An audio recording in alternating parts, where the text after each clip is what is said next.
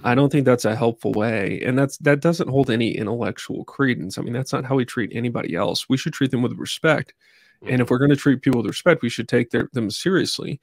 And if we're going to take them seriously, we should provide them with serious answers. And so that's just a little background, so people can know my heart. Like a lot of this stuff, like it's because I was dissatisfied. I get where they're coming from. Yeah, I disagree with them.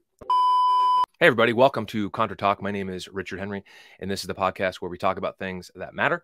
We're going to be dealing with a bunch of issues today, talking to a friend, a pastor out in Boulder, Colorado, Chase Davis. He is a husband and a father. He's got his degree from Denver Seminary. He's getting his PhD as well. All-around great guy. He's a church planter there, and he's real boots on the ground. We're going to be talking about a number of issues that plague our culture and how to solve them. So I hope you enjoy this conversation.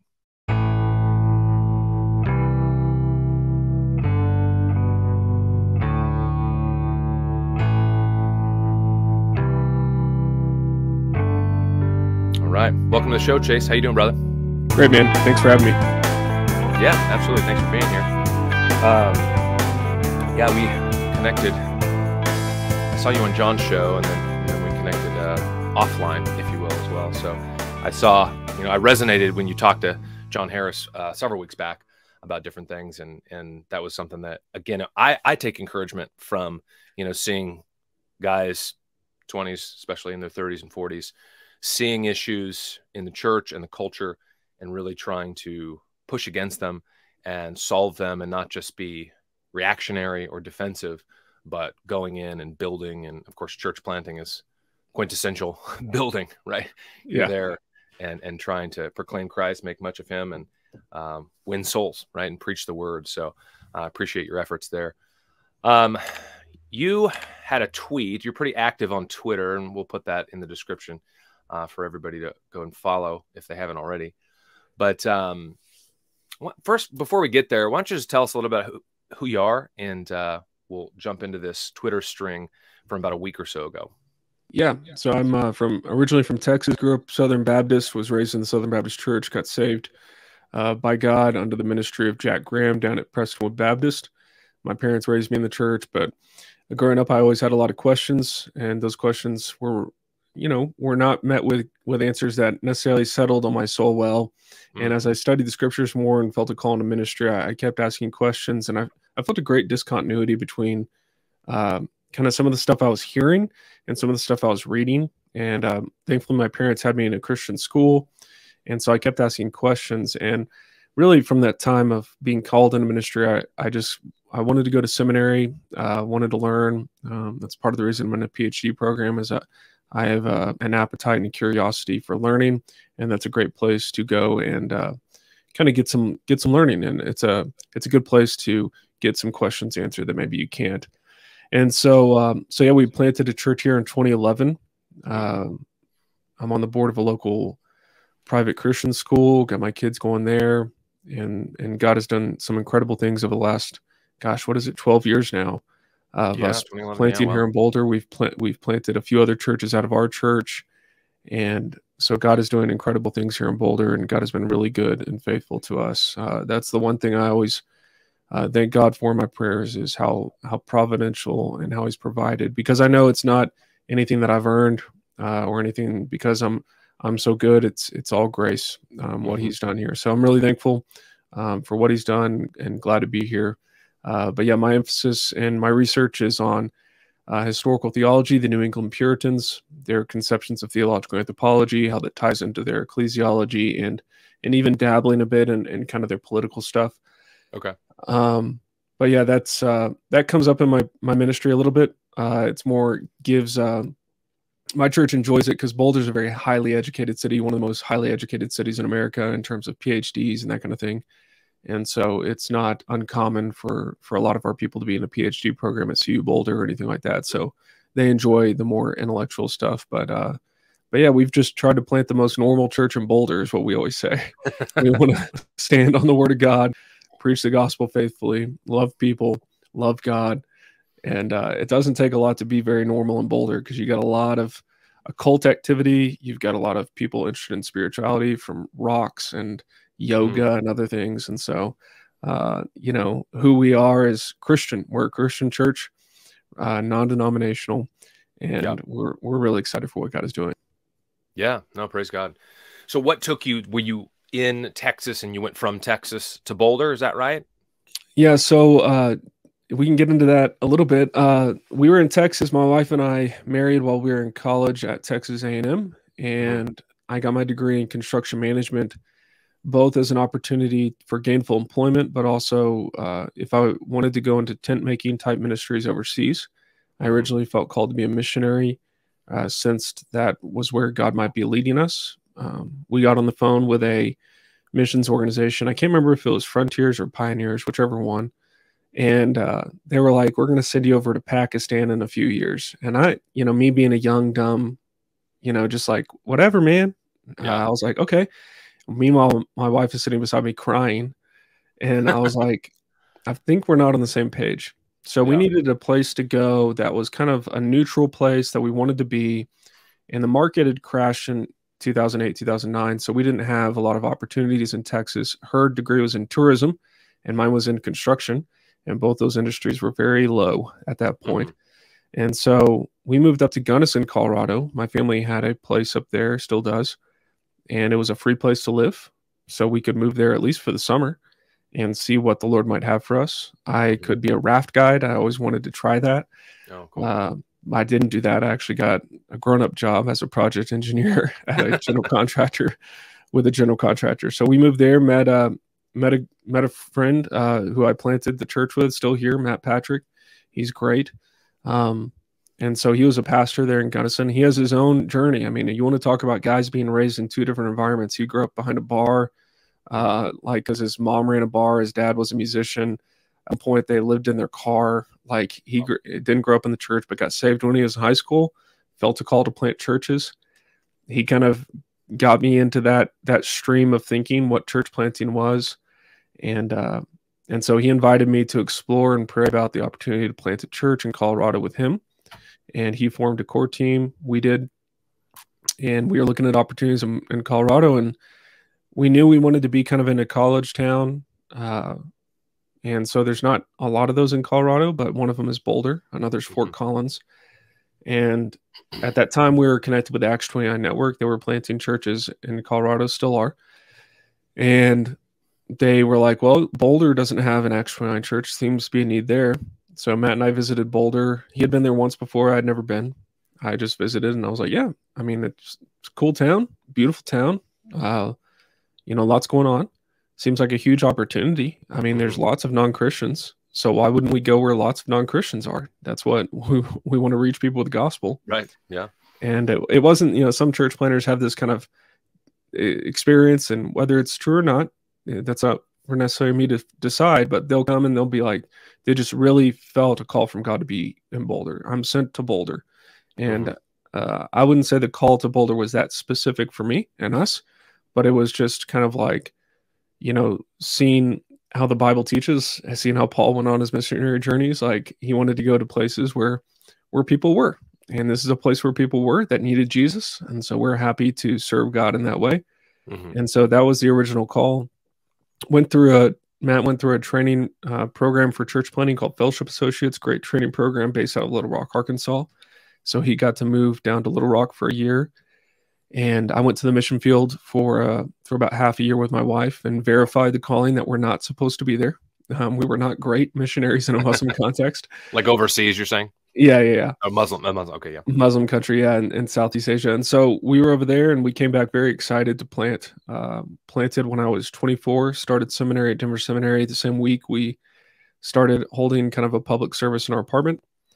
None of that is necessarily advised, but it is how God worked in my life. And so I'm very thankful for his kindness, because when I look back, I don't know if I would have given me money back then,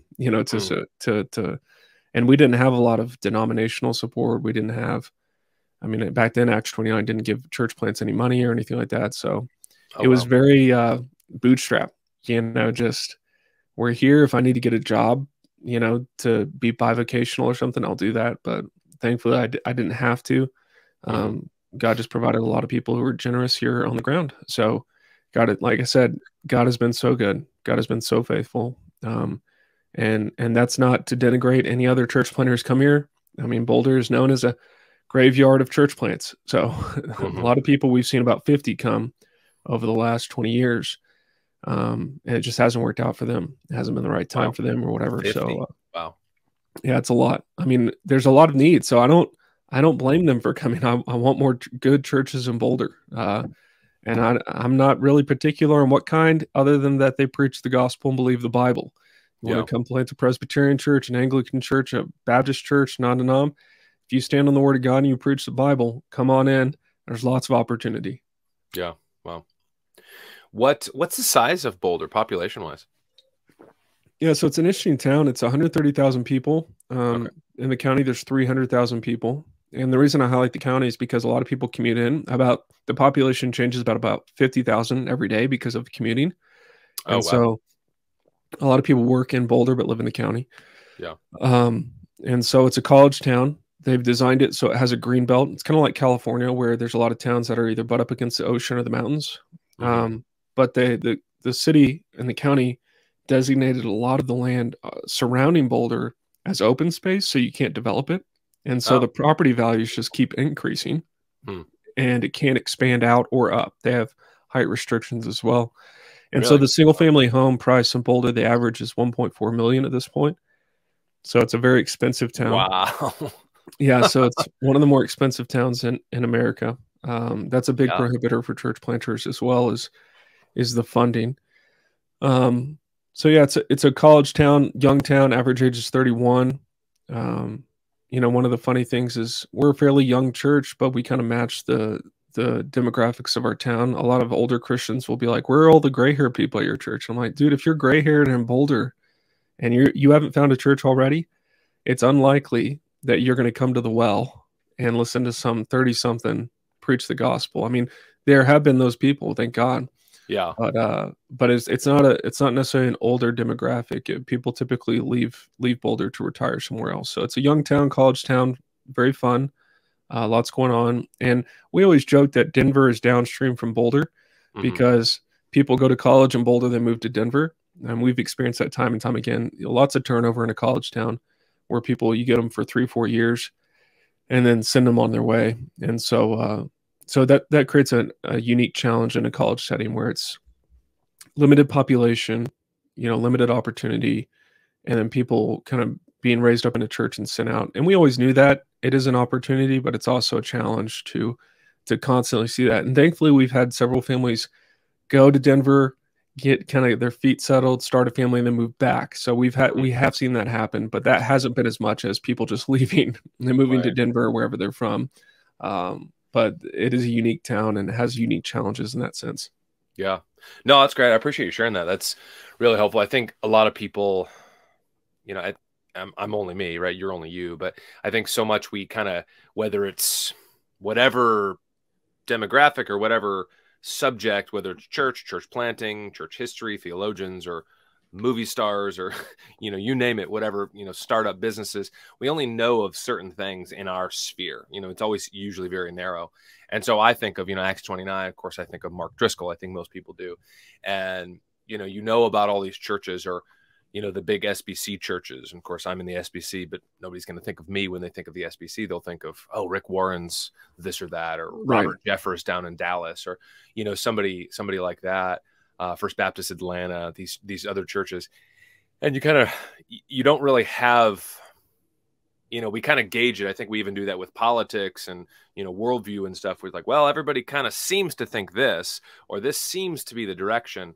And it's like, is that though? We don't really have a classic boots on the ground like you guys. You've been there for 13, 12 years, and you're sharing real stuff. Families leave, they come, people, they go to college and maybe they come back, but they're gone for a while or permanently, housing prices and the turnover of church planters and just all sorts of stuff that it's everyday life. It's sometimes really boring, and yet at the same time we can see God. I love the image of the rear view mirror. You see providence and grace. Then you're like, oh, that's why, that's how that, oh, I'm glad the Lord took that away. And this door opened, etc. So we don't see it in the middle of it so often. It's hard to really determine. So I appreciate you sharing that. That's good. We'll get to, yeah, you have a podcast as well. And I'll put that in the description. It's Foolproof Theology. Is that right? Correct. Yeah. Okay. Very good. Yeah. I listened to one of your recent ones with Oz Guinness, which was really helpful. And I'll put all those descriptions in the description there for the audience. All right. So you tweeted, let's go ahead and I'll just pull it up for the sake of ease. That way people can actually get their eyes on it a little bit more. But you tweeted about a week or so ago, and it was something that kind of caught my eye more so than other tweets. I'm not on Twitter too terribly much, but there was this here. And so 75,000 views, 114 retweets, nothing cataclysmic, but it was enough to say, okay. And I'd already listened to your talk with John Harris, and we're in a private chat as well for people who are listening. I'm in a few of those with different people, and it's nice. You kind of have that offline, the group me, Discord, those types of things. Yeah. What's ours called? What is it? Signal. That's right. There is Signal. Yeah. Yeah. There's a bunch of guys in there. Anyway, so you said America has experienced a sudden and shocking rise in school shootings in the last 25 years. Right. This was just right after the Nashville shooting with the gal killing kids and adults. Crazy. How are we to understand this rise? Gun ownership in America per capita was actually higher before these heinous acts began to be more common. So how are we to explain it? A brief thread. And so the first couple, you say, from adultery to no-fault divorce to reliance on government for provision, the family has been relegated to the sidelines. Healthy and strong families make a strong and coherent social fabric which counteracts the incredible loneliness many feel today. Fathers were designed to provide for their families. Masculinity has been denigrated and labeled as toxic. Strength and courage and hope are virtues and have been traded for vices of laziness, passivity, despair. Feminism has produced an awful culture. So it goes on. We'll get back to it. What, for lack of a better word, what prompted you to write that? I mean, I guess the Nashville shooting. Was there anything else that's kind of on your mind that you're like, hey, I got to type this out? Yeah. So you have to understand in my context and my heart for the gospel and for teaching the Bible. When we move to Boulder, when you move in a place like Boulder, especially from a place that is more, you could call it more Christian, has a thicker Christian culture, thicker social cohesion. Mm-hmm. It challenges you to really know what you believe in a different way. Not that those beliefs are different, but that you have to provide an apologetic or an answer biblically or just culturally that is more substantive than, just kind of common stuff you would hear, like, well, the Second Amendment, and we can make that, I'm fine if you want to make that argument, but I wanted to provide a broader answer because for me in Boulder, this has always been kind of a topic, especially in a place like Colorado. You've got the history of Columbine, which was one of the first things. I know people who were there. I went to seminary with some, have some at our own school who now they're parents and they have kids in school. And so this is a big concern of theirs. Yeah. You've got people in my own church who I'm trying to disciple and teach how to believe the truth and not just lies about self-protection. All these kind of things are biblical topics. It's stuff I've wrestled with as a Christian these were things in the church when I grew up, when I would read the Sermon on the Mount. And then, you talk about guns and self-defense. You can either conclude there's a contradiction. Mm-hmm. These people are hypocrites and liars, or you can keep kind of asking good questions and trying to progress and understanding our forefathers who came before us and how could they justify taking up arms against England, all this kind of stuff. So I was always unsatisfied with answers. And so this is stuff I've thought about for a while. So I was in one of those Signal threads that you talk about, and some of the guys were saying, like, I think we need to address this. Mm-hmm. I think somebody needs to say something about it. And I was like, well, I can say something about it. It's not really that. What I'm suggesting is that that's what's funny about my tweets. I don't view them as that controversial, but apparently some people interpret them as very spicy, very hot takey. And I'm just like, okay, like, I'm kind of sharing my thoughts on a public forum. But for this particular thread, I wanted to highlight certain things because issues are more complex than we typically take into account. And there's more going on socio-culturally and worldview issues that people don't take into account. And one of the biggest things that's going on in our country and in the world, I would say, post-COVID, during COVID, even pre-COVID, is this kind of this reality of loneliness that many people are experiencing, where they've been locked in, isolated. There's a lot of tribalism right now, so people are very dissatisfied, like I've been, with leaders who they trusted 6 years ago, and now they're not, and so they don't know who to listen to look to. So anyways, I was like, loneliness is a big deal. Where is it coming from? What are some of the things that are contributing to loneliness? Because I think for a lot of these incidents, these heinous acts of evil and wickedness, particularly against children, where they're murdered, it's just terrible. And I think it's a very simplistic and unsatisfying answer to go, it's the gun's fault. We wouldn't say that about cars or any other thing, or a knife used in a crime. It's a human condition, and obviously the human condition is sin. The answer is the gospel. And we can look even culturally and say, what's going on in our culture that has led to this rise of people feeling like this is a way that they have chosen to commit heinous acts of violence? What's leading to that? And I think one of the primary things is a disintegration of the social cohesion of a use the phrase cultural Christianity. And a lot of people don't like cultural Christianity, but I can tell you, coming from a place that was very thickly cultural Christian in Dallas, Texas, that would be what would be preferable in terms of what we're trying to build and establish in a city and a town, than kind of this neutral kind of pluralism. Because what neutral pluralism does is it just inevitably leads to loneliness and disintegration of culture. So that's kind of what sparked the thread. Yeah, no, that's good. I mean, I think that's really the root, like you're saying, with loneliness.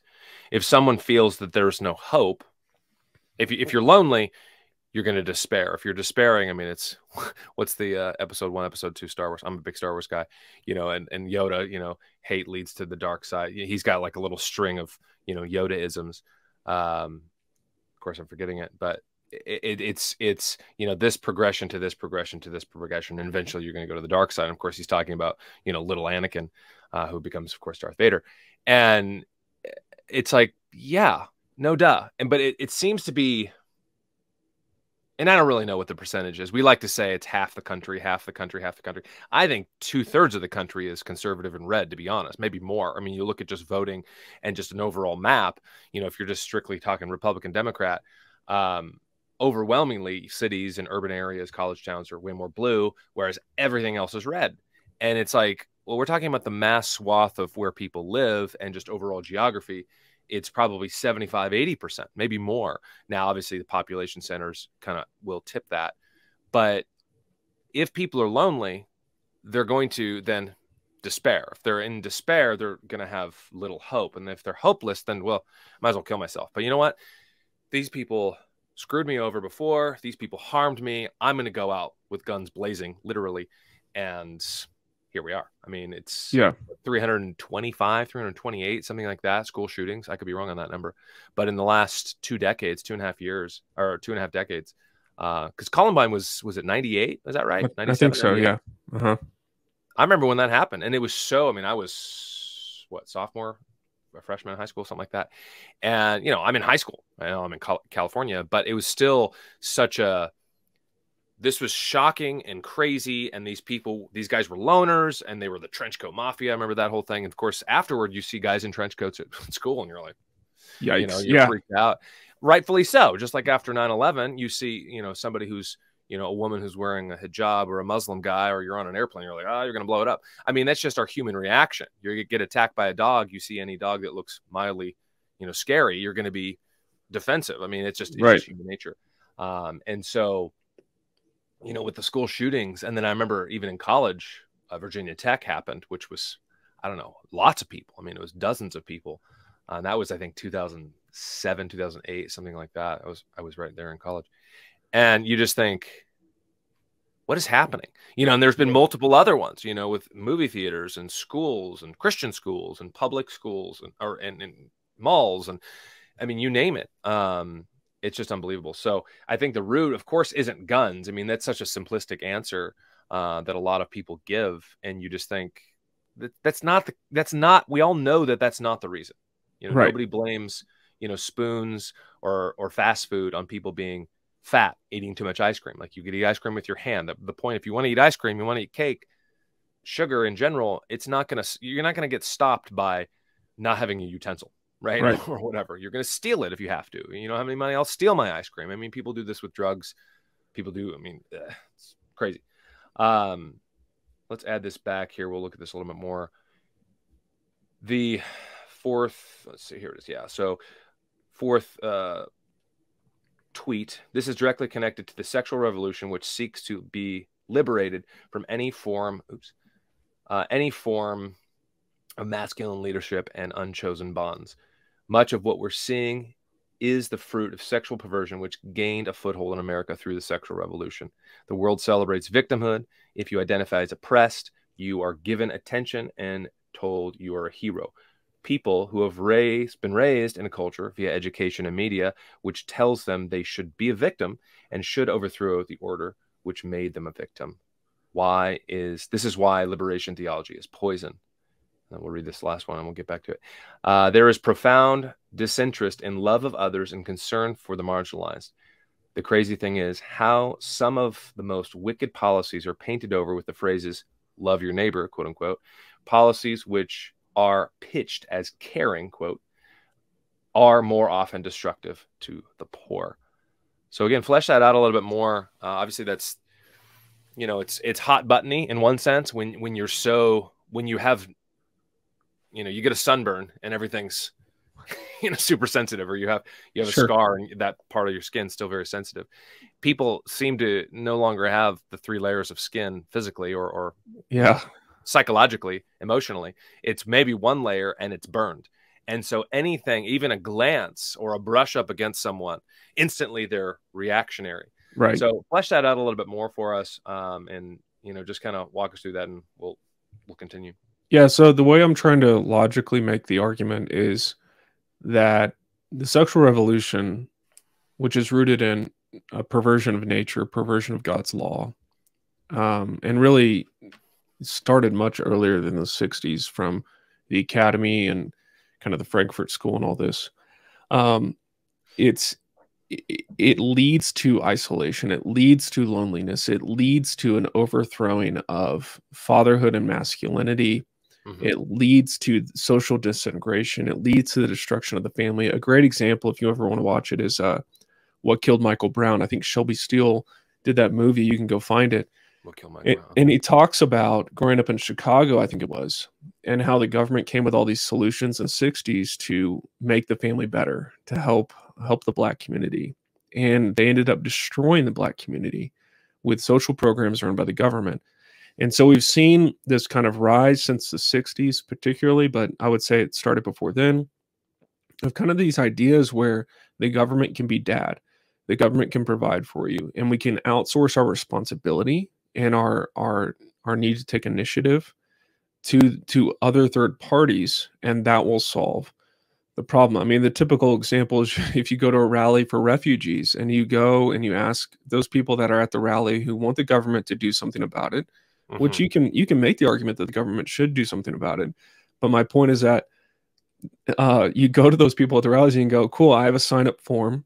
So people can will you put your address down so we can send a refugee their way? And immediately people are like, no, I don't want to do that. And I've seen that too.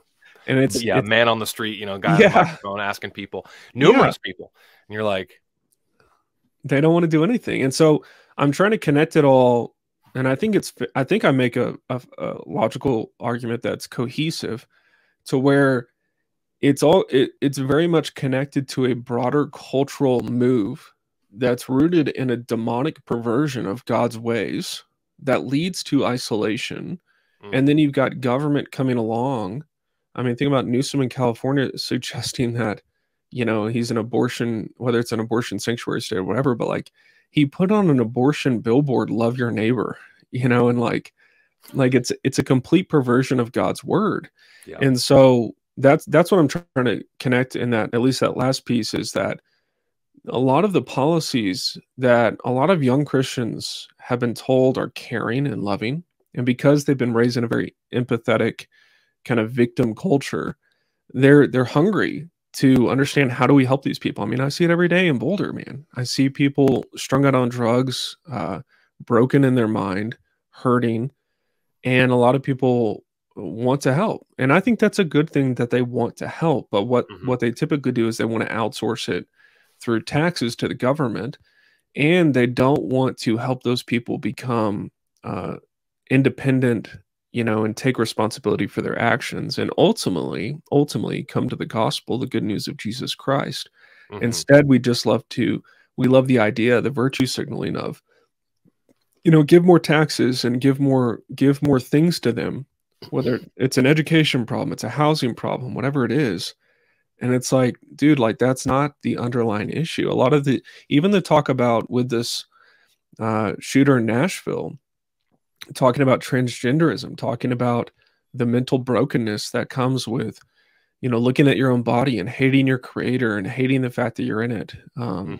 And that's not just a mental issue. It's not just a mental disease. I think a lot of our talk about mental disease gets really problematic because we look at the mental issues that come with that, which, for any listener who doesn't know, 20 years ago, things like transgenderism would have been considered a disorder in the kind of mental disease. Yeah, maybe even 10 years ago. I mean, like in most sectors, I would say, I'm not an expert, but yeah, I would say so.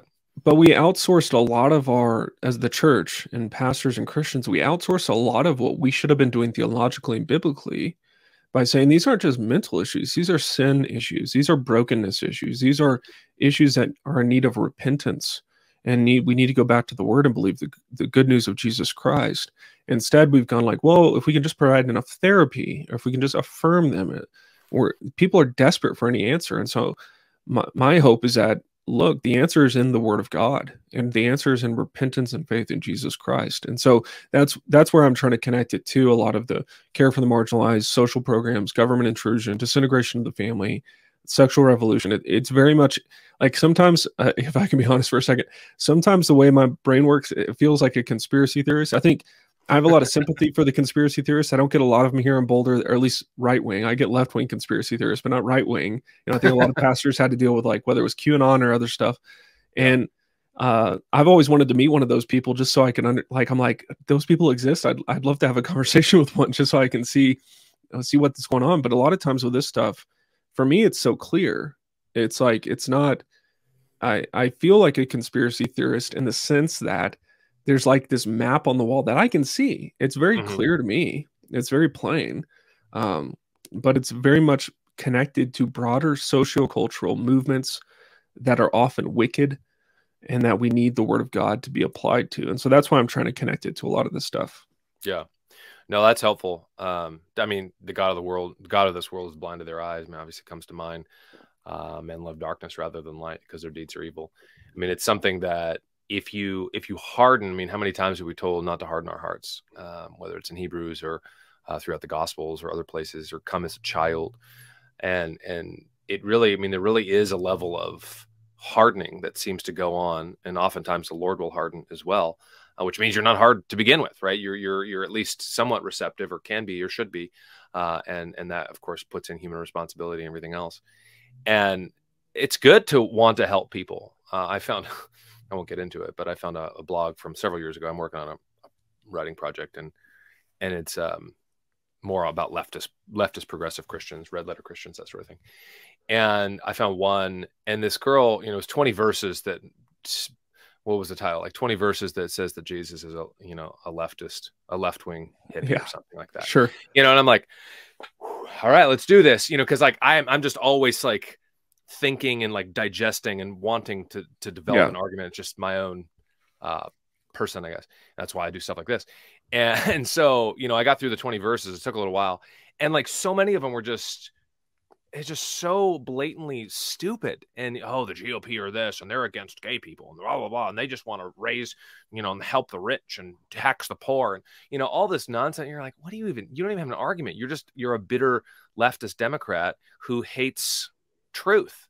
And yet this person's, of course, claiming to be a Christian, and I think if I could jump in there, it is like, I think what people miss is like, I was that in college. Like Hmm. I did Shane Claiborne. I was doing all the stuff that they would say they believe, and so I went to seminary and I tried to get answers instead of just believing those things. I was like, well, I'm young and probably not that smart, so I should probably go study the history, study the tradition, Yeah. and learn from people that are smarter. I remember the first time, it was the first move I made that where I became kind of self-confident in God's word on these matters was when Occupy Wall Street happened. Yeah. um, and I saw the videos coming out from that, and I saw what people believed. And trust me, I also was very disheartened by the collapse of the economy in 2008, 2009. Yeah. So like I get their cries, and I understand why they're upset, but their solutions and who they were trying to attack. So as Halloween in 2011, 2012, I dress as an Occupy Wall Street protester. Uh, Nice. because it's just funny. It's funny to me. Yeah. Now, I have great sympathy for what they want and what they're mad about, but I don't believe that. And I Yeah. don't think that just like caving to them and just being like granting them so much room, like you're talking about with these red letter Christians and with these leftists, I don't think that you kind of just entertaining their arguments as if they're just on their face legit. I Hmm. don't think that's a helpful way, and that doesn't hold any intellectual credence. I mean, that's not how we treat anybody else. We should treat them with respect, and if Hmm. we're going to treat people with respect, we should take them seriously. And if we're going to take them seriously, we should provide them with serious answers. And so that's just a little background, so people can know my heart. Like a lot of this stuff, like it's because I was dissatisfied. I get where they're coming from. Yeah. I disagree with them, and Right. apparently that's not allowed today. No, I mean, yeah, dissent is not allowed in a lot of circles, it seems like, which is so ironic. I mean, again, this is why I love history, because, you can learn so much from it, whether it's just church history, secular history, U.S. history, whatever. Even in the 60s and 70s, I mean, it was all the liberals, all the Democrats, they were all about free speech. It was UC Berkeley there in California, and so many play free speech, free speech. Well, they were pushing against the man, who of course was more conservative, more white, more old, more straight, more this. I mean, even the first homeschoolers in the 60s and 70s were hippies. They were leftists. They were people Right. who may not be, a Biden type of leftist, but they were more of a just Bernie leftist. They're just kind Yep. of out there and just, leave me alone, kind of like a libertarian, but a liberal, right? In that sense. Yep. And, they didn't want the man teaching their kids. Well, the man was by and large Christian, up through even the 80s in most areas, maybe the 90s, depending on where you are. But today, the public school is overwhelmingly godless and secular, right? It's overwhelmingly pagan. It's overwhelmingly run by a leftist government, even in the most conservative areas. And Yep. so it's completely switched. So, our parents and grandparents who went to government schools in, the 40s, 50s, and 60s, it ain't the same, right? It's not your grandma's public school anymore. Right. And I think a lot of people are still naive to think that, which we could get into that. We won't. But, stuff has changed significantly in the last 50, 60 years. And the solutions, like you're saying, what's the solution, right? I mean, I'm getting a little discussion with somebody online, as an atheist, whatever, and she's bagging on, killing God and this, the typical atheist arguments. I'm like, okay, so this same God, we'll just grant that for a moment. This same God Sure. also offers redemption for sin, forgiveness, new life in Christ. And what's a better alternative? What do Right. you offer? And it's Yep. been 2 or 3 tweets where this person hasn't answered. And it's like, what is better? What is better than Christ? What is better? Say all that stuff is heinous and terrible. Well, based on what, though? Why is Right. it wrong to go kill people? Why is it wrong to steal from people? If we're just animals, if we're just material, if we're just stuff, if it's all just power grabs, well, then the Christian God you should still worship, because he's using his power and exerting this, this, and this. Right. Right. I mean, it's just their arguments fall flat. They use biblical ethics. I love, Schaeffer. He's one of my favorites. He would say that people were planted firmly in midair with their feet, and they're on no foundation. They're just Correct. floating, and they steal from a biblical worldview. They steal from the 10 Commandments. They steal from the Sermon on the Mount, and then they don't adhere to that, to any other thing. And then they say, oh, you're wrong. You Christians, you conservative right wingers, blah, blah, blah. You know, you love the GOP. And how could you be a Republican and a Christian? You know, all this nonsense. You're like, I don't, what? Like, I know. And I think what's hard, and in my interview with Oz Guinness, he pointed this out. It's like, look, like, I'm not saying the GOP is awesome. I'm not. No, like, yeah, they're not. They're not. So, like, I think a lot of people, when they hear me critique the left, they're like, oh, you must be a right winger. I'm like, if you're going to label me that, I guess I am. But I'm not over here like this big diehard Republican either. They're corrupt too. It's the uniparty. It's the government, you know, control, and they all kind of scratch each other's backs. And so, so yeah, it can be very frustrating to hear your point. It can be very frustrating to have these conversations, because as soon as you critique one side, they think you're the other. And it's like, well, in some ways, yes, but in some ways, definitely not. And I really do want people to hear the heart of the gospel, the heart of the good news that Jesus is king and God is God, and he has the authority to tell people how to live. And I think that's where a lot of pastors get in trouble, is they want to say, you know, Christian ways are better. They want to say what God's word said is best, but they never want to push that to where the gospel can be heard so clearly that God demands you worship him.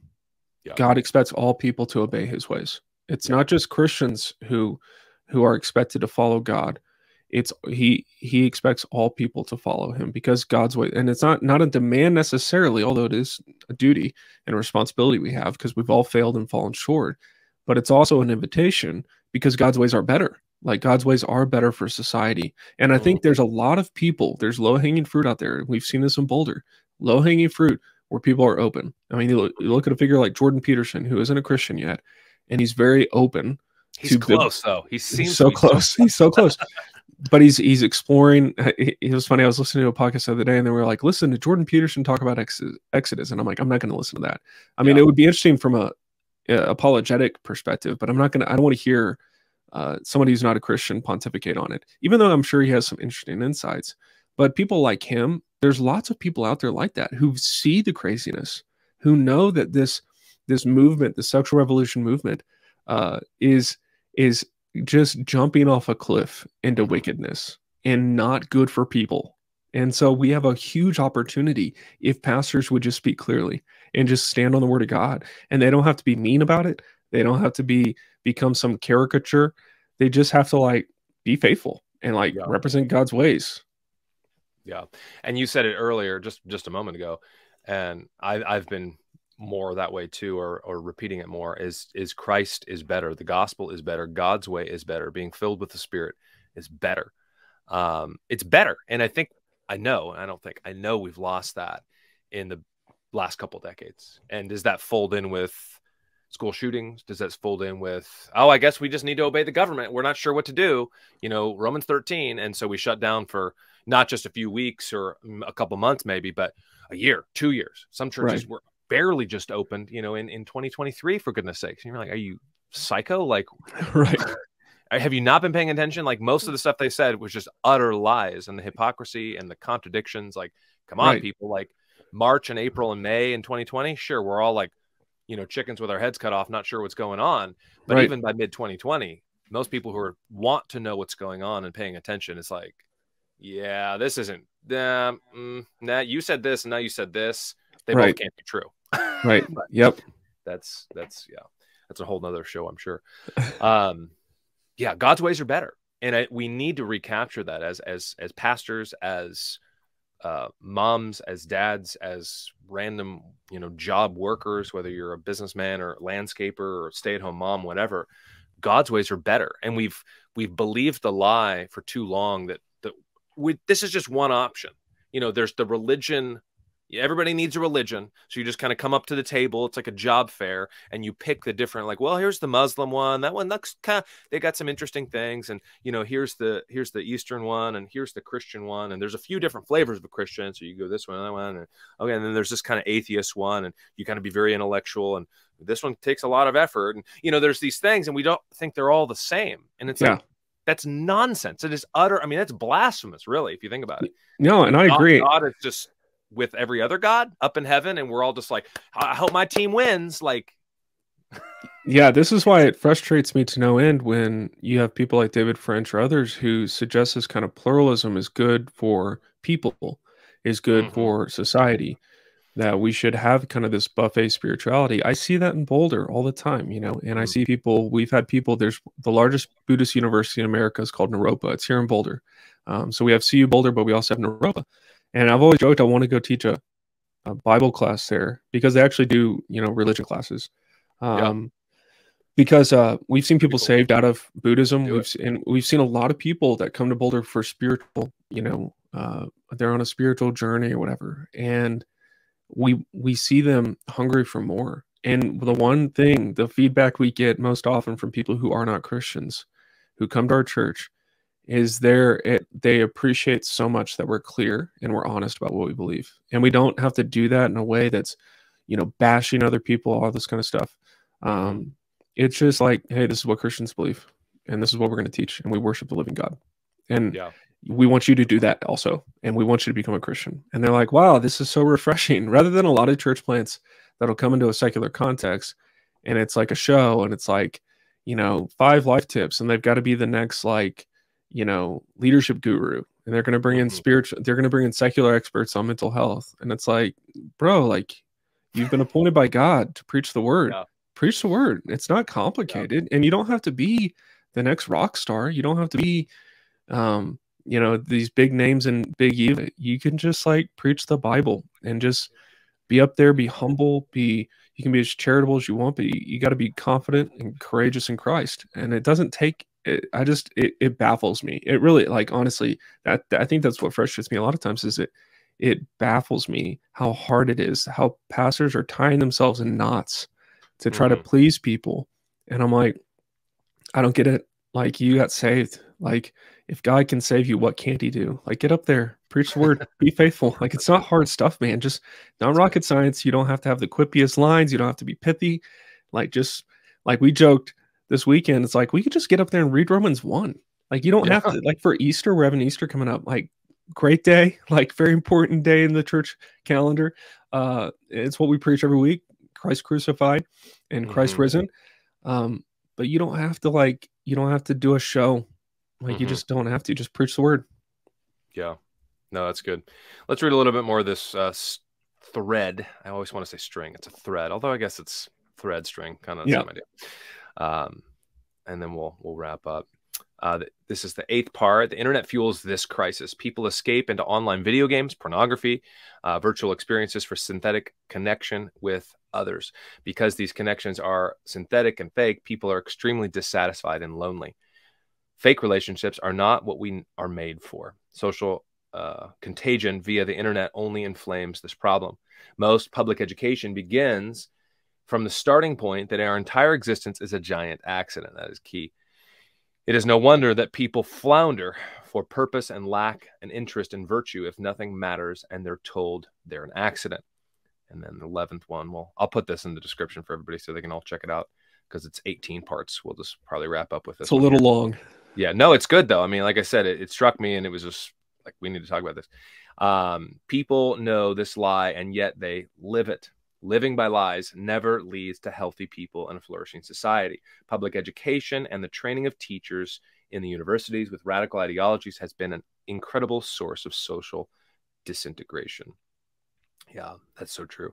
Yeah, I think that's part of my own testimony. I've shared that, I think, somewhat, but before is, I remember in 6th grade, making a chart. It was a government school in California, Northern California. So it was okay, but it's still California in the 90s. Like, it's not good. and making the chart, and it was like a history chart, and I like to draw. I still do it. And artistic bone in my body, I guess. But, I would do this, and I had Lucy, the missing link, and I had the Ice Age and all this other stuff. And it goes back, millions of years. And I still remember thinking to myself, I didn't ask a lot of questions, unlike you. I do now as an adult because I feel like I'm behind. But I always felt like an idiot.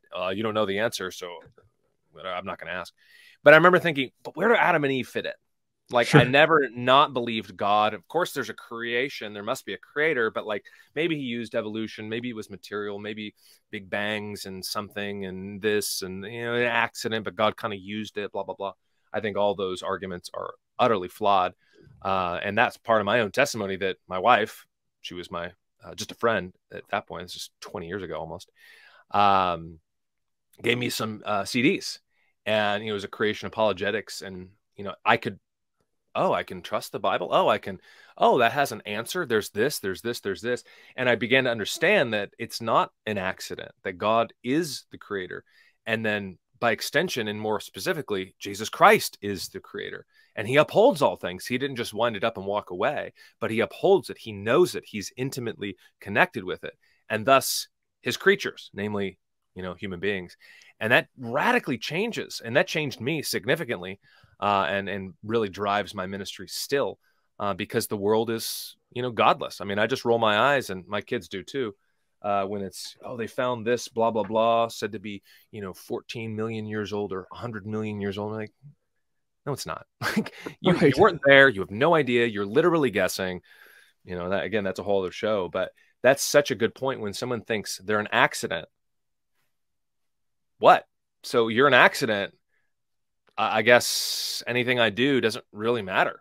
Yeah, it's a nihilist matter. Yeah, it's just nihilism. It's complete hopelessness. And a lot of people are dissatisfied with it. They're dissatisfied with the idea that they're just animals that have urges, and sometimes that leads to something like that's not a. So just pragmatically, it's not good. Socially, it's not good for forming healthy people. But then biblically, I've thought about this stuff too, because we've had debates with atheists on evolution and Boulder, and I can have those, and that's fine. I can swim in their waters, and I have the resources to kind of go. I've got the books on my shelf that if I needed to do some prep real quick, I could go talk about day age theory, micro versus macro evolution, all this stuff. But like at this point, I'm trying to teach people like the Word of God is good. Like it's sufficient. What did people prior to the 20th century believe about the Bible? Because if you're saying that all these new inventions, all these new scientific discoveries would contradict the Bible and it's being used against you, you can go into that water with them and you can try to fight those fights. And that, there's a place for that, I think. But I'm more satisfied just going like, well, what does God's word say? And what did everyone believe before the 20th century? Yeah. Like, because right now the 20th century is not looking too hot. Like it's just not like what it produced, not looking too great.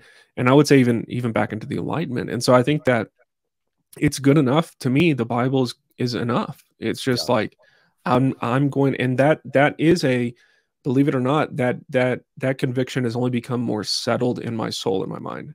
Whereas when we planted the church, these things were things I was still wrestling through, which isn't necessarily great. That I'm not saying that is like, that's a good thing when you plant a church to be unsettled on these matters, but it's just natural progression of pastors and people as they mature.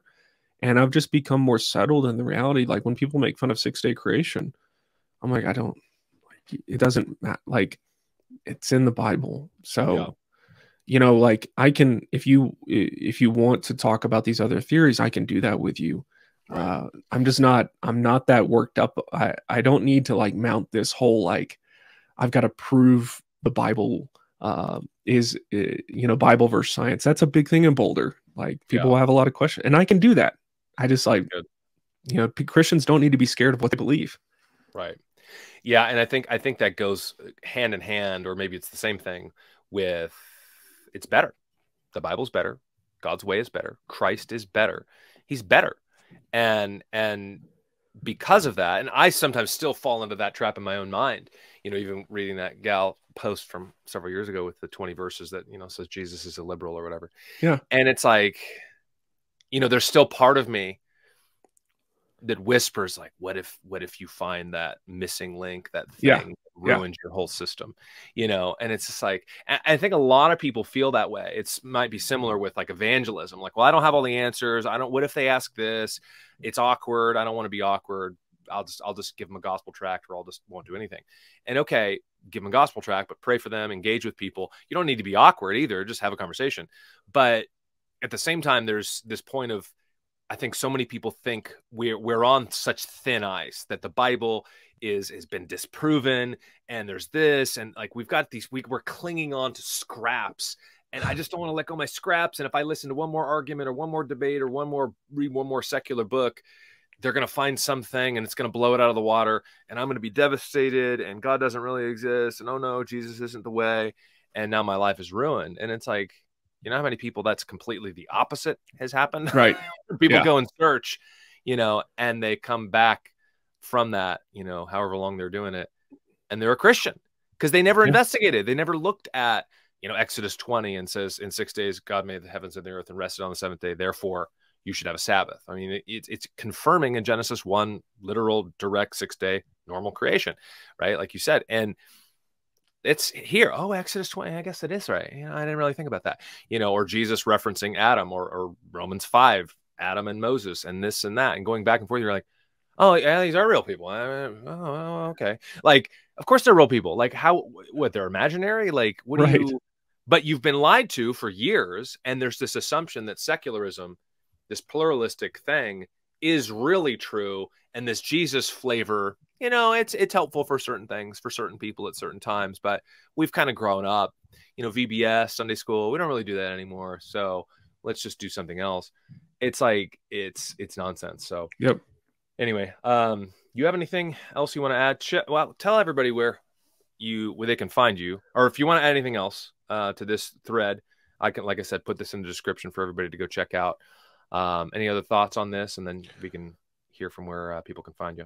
No, I think right at the end I talk about you know, people being depressed and lonely, and you know, it's really important today that we have an answer for people's pain.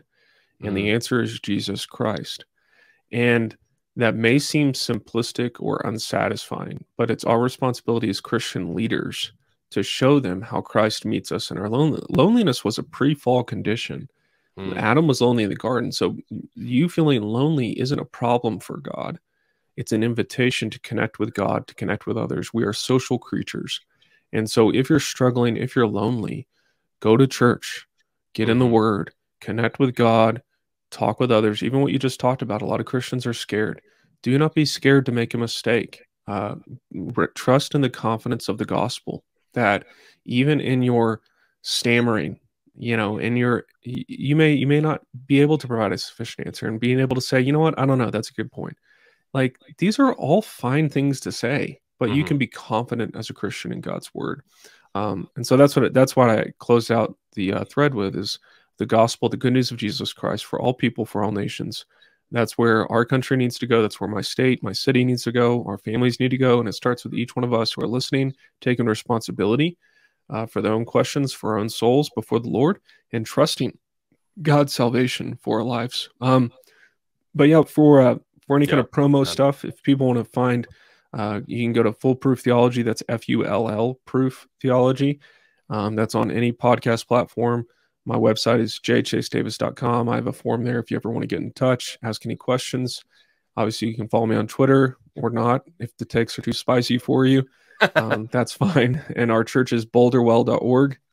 It's called the Well Church, after the woman at the well in John 4 and Jesus meeting her there. Nice. And so those are just some places people can connect. Yeah, no, I appreciate that, brother. Well, thank you for the time. I really do. I appreciate it. Like I said, I hope this was helpful for a lot of people, because again, we need to continue to have the conversations, continue to, and then provide answers. And time again, do I hear the answer is it starts with us. And that goes with, you know, it's naked and exposed with the leftist who's, you know, about the refugee crisis. And you go to them directly and say, okay, we got 3 refugees right here. Are you able to take one? Oh, I can't, you know, and automatically personal responsibility goes out the window. And so as Christians, followers of the truth, the way, the Lord Jesus Christ, we need to be about personal responsibility. We need to be about the things that matter the most. And, you know, being disciplined, getting up, you know, even you mentioned Jordan Peterson, make your bed, clean your room. Yeah. There's famous speeches out there for that, you know, and college commencement speeches and things. And clean your room, do the dishes, love your wife, love your husband. Women, you know, submit to your husband. Men, love your wives, lead them. You know, don't be lazy, don't be a fool. And a lot of it's boring. You know, we think it needs to be sizzling and exciting and all this stuff. And it's like, it doesn't need to be. So anyway, it starts with us. This was helpful, brother. I appreciate it. Take care and God bless. Thank you.